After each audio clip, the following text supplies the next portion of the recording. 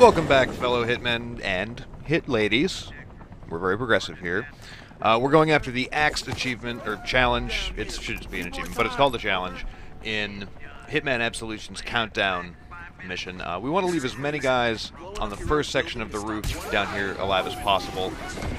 Go ahead and shoot down that pallet to get the guy here at the base of the stairs distracted, because we're going to come back down here and deal with them later.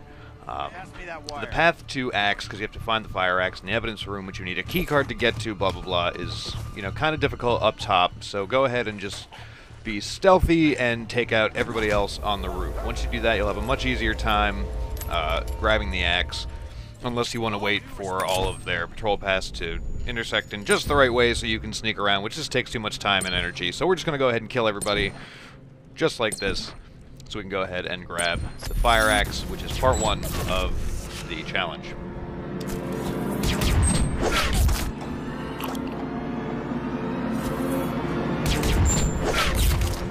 I just love that. That's just really satisfying.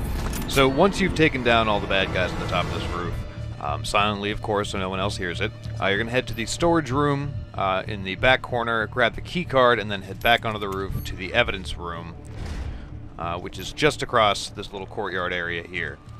Inside there you'll grab the fire axe, and then head back down to where you started and take out 5 guys with the axe.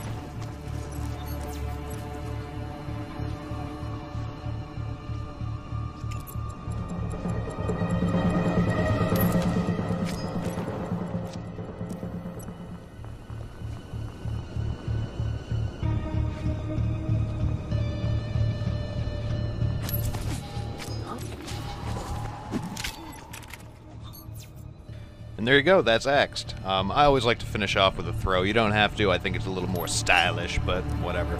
We also just unlocked the Berserker playstyle, but that's not a big deal. So we'll see you guys next time with more Hitman Absolution here on IGN.